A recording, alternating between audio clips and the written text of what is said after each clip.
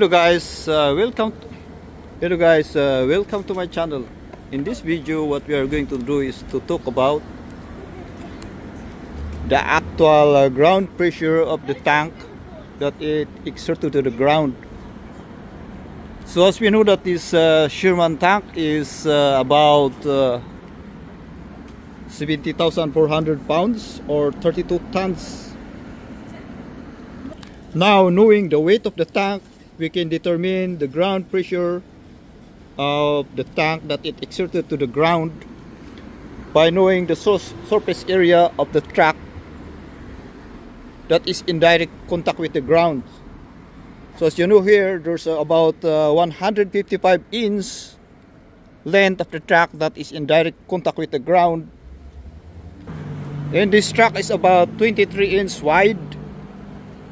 We can multiply 155 inch length of track in direct contact with the ground times 23 inch width of the track times 2, because we have 2 tracks. It's about 7,130 square inch surface area. Let's divide the weight of the tank, that is about 70,400 pounds, divided by the 7,130 square inch. It's going to give us about 9.87 pounds or 10 pounds per square inch. So in theory, this 70,400 pounds tank is exerting about 9.87 pounds per square inch to the ground, or about 10 pounds per square inch. Yeah, that's right, about 10 pounds per square inch. Of course, this is using a very simplified assumptions. If the surface of the track is completely 100% flat, but as you can see here, if we take a look here, there's a couple of space gaps in the track itself. So this track is the TET link, and as you notice here, there's a space in the middle.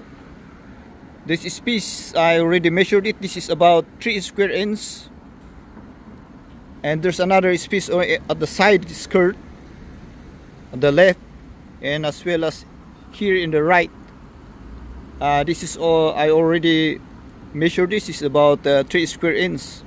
So in short, we have a space over here, the left, and another space at the center, and at the right side skirt.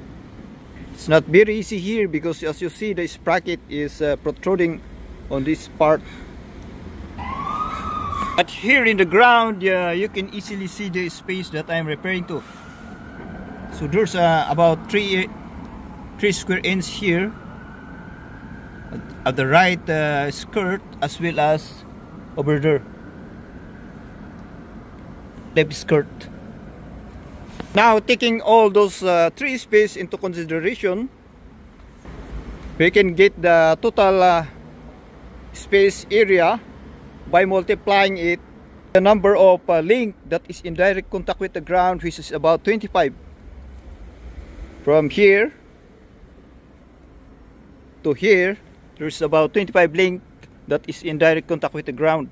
We have 25 links. 25 times 9 square inch. This is the total area of the space in the link. That gives us about 225 square inch. We need to multiply it by 2 because we have 2 tracks. That gives us about 450 square inch. Let's deduct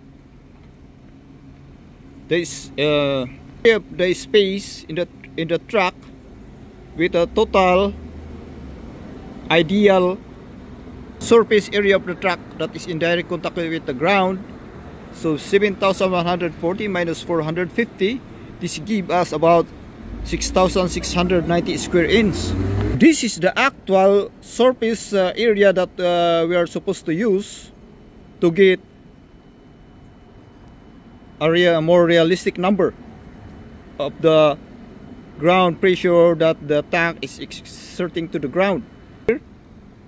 We need to divide the 70,400 pounds weight of the tank divided by the new number, that is 6,690 square inches.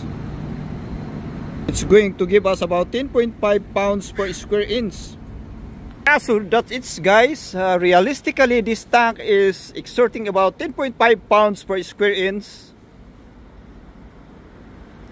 to the ground.